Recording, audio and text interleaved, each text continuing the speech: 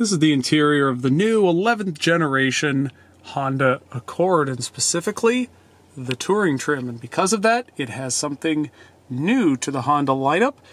For the first time, Honda has Google built in. Now, what does that mean? Well, it has Google Assistant, and then it also has full access to the Google App Store.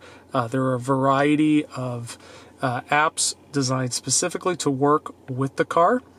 Now, but I think most people will be happy about this. Google Maps integrated into the car itself. You do not need to plug in your phone into Apple CarPlay or into Android Auto in order to make it work. Now, there is some limitation to this versus an in-car navigation system in terms of search and plugging in an address if you do not have cell service.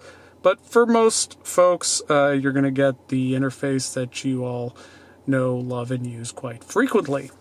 Now, not just special to the Touring, but actually standard on every 2023 Honda Accord Hybrid is this new 12.3-inch touchscreen. This is larger and different than the 9-inch upgrades found in most other Hondas. In addition to being, wider, that aspect ratio does allow you to split the screen to be able to show, like radio information and the map.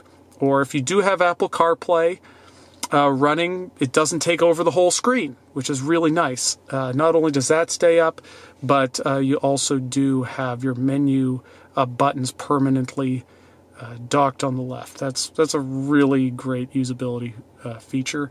And Honda, I think, learned its lesson and made sure that there's a physical volume knob still present.